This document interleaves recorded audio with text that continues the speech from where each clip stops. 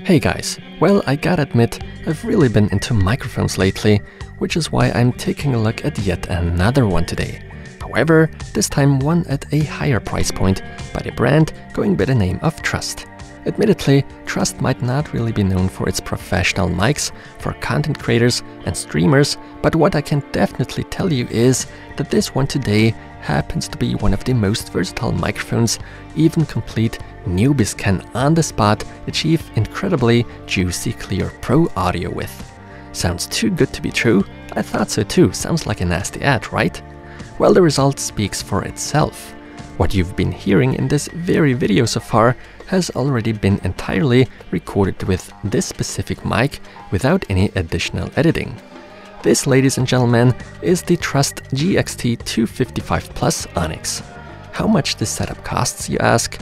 About $200 US, but as far as I know, this product isn't really available in the US yet. I'm based in Europe, so there's that. And why do I call this a setup?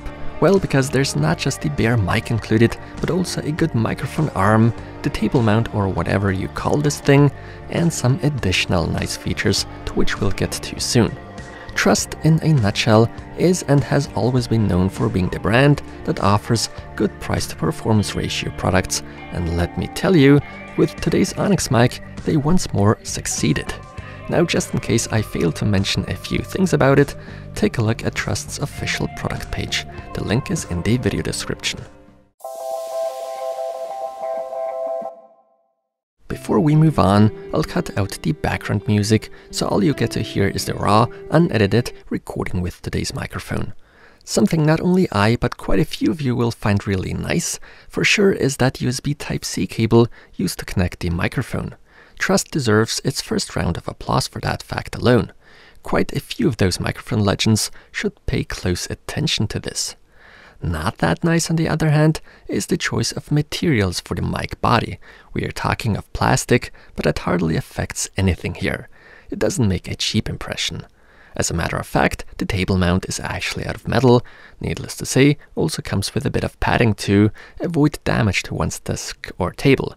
And the microphone arm happens to be out of metal too. The majority of it, at least. The joint pieces are plastic on the outside. This deserves a slight deduction of points. But as said before, everything does make a solid, robust impression. A few among you will surely be asking yourselves, what's up with that cable on the arm?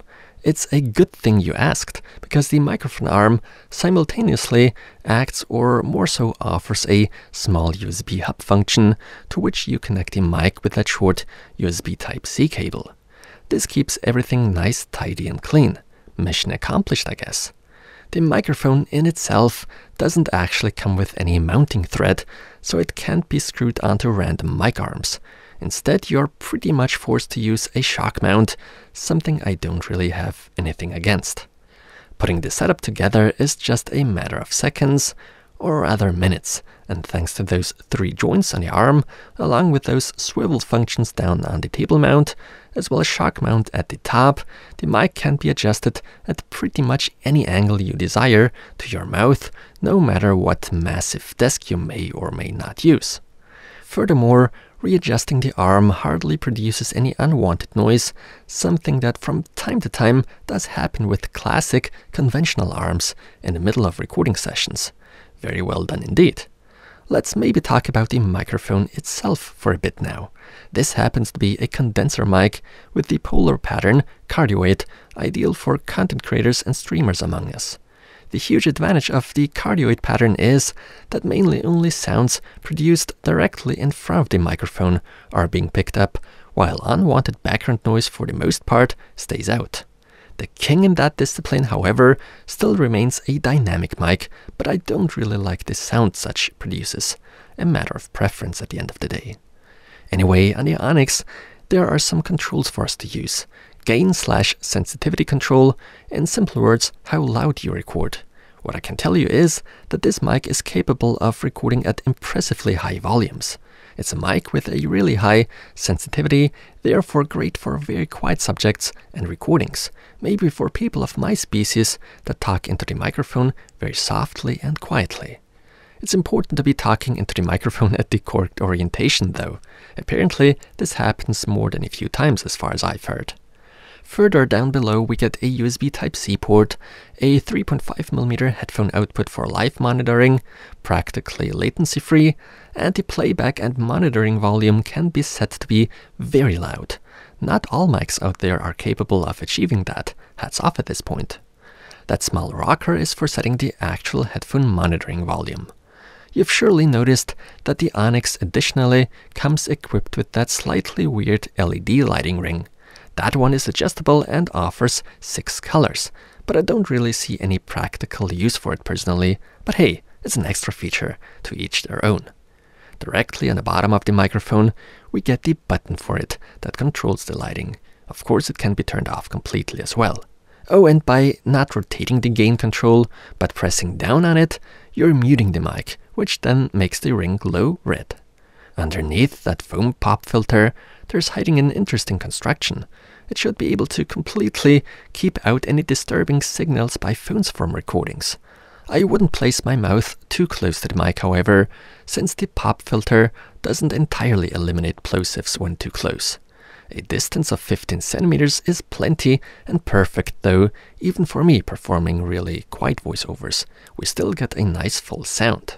Once again, all that you've heard so far in this video has been recorded only using the GXT 255 Plus Onyx at a distance of about 15 centimeters.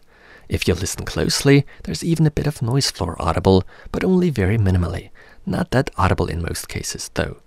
Now, in order you get a better picture on what the sound is like at different distances, here's a quick test. Right now my mouth is only roughly distanced 5 centimeters from the mic, which first of all clearly introduces plosives and secondly amplifies my well-hydrated mouth. Which is why I've quickly distanced myself 50 centimeters away from the mic. I should still be somewhat audible, maybe with lacking richness in tone. Last but not least, a test recording at a distance of 1 meter. I hope you can still somewhat hear me, not sure about this one. Back to 15 centimeters of distance to the mic. It of course also needs to be said that the gain/sensitivity setting has a huge effect on the conducted test. If the sounds you wish to record are further away, you probably should crank that knob up a little. Admittedly, I'm not a professional when it comes to audio tech, but in my humble opinion, today's Trust GXT 255 Plus Onyx mic is one of the best, most versatile pro microphones out there, at least as far as I've dealt with so far. The great thing about it is that you don't even need to be a pro. Even a complete newbie will be able to properly set this mic up. Good recordings are pretty much a guarantee, one could say. No matter what you do, you should always end up with good audio. Which is why today's model definitely counts to one of my all-time favorites, and those of you that have a higher budget of around $200 should definitely also consider this Onyx mic. Just a heads up, there's no software or any noise reduction bundled with it. It's just a plug-and-play mic, well worth recommending. With that being said, thank you so much for watching everyone, and please take care.